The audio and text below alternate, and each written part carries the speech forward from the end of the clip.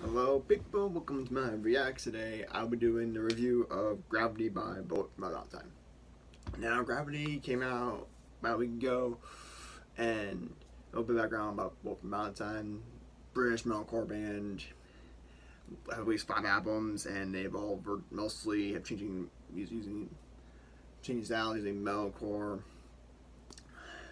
a little bit of a rock one, I guess September, and then metalcore, and then just mashing a little bit of thrash elements in there, and he's a band. And this album came out on July 29th.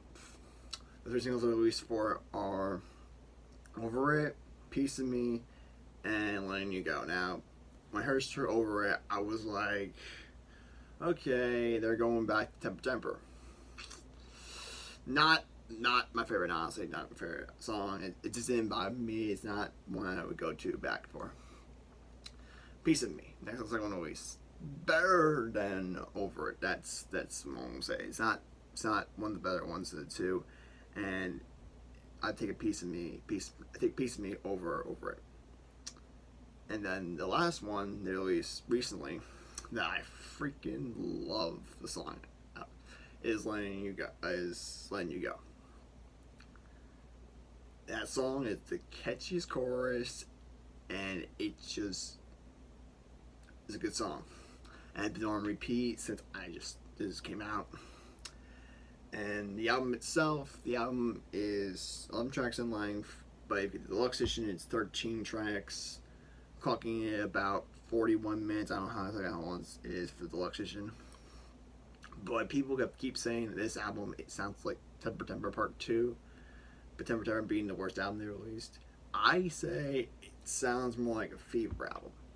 Because in Temper, I think there's no screaming at all. In this one, there's a little bit of screaming. I'd say it's 50% cleans, 50% screaming, more so in the background. And I feel like this album has more replayable songs than Temper did. Like, I hate Temper. It's just grinds my gears that even leads that album. Let's put it up. This album is not Temper.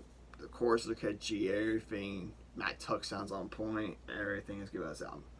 My favorite tracks, my top 5 tracks would probably be Letting You Go, Coma, Gravity, Leap of Faith, and Under Again.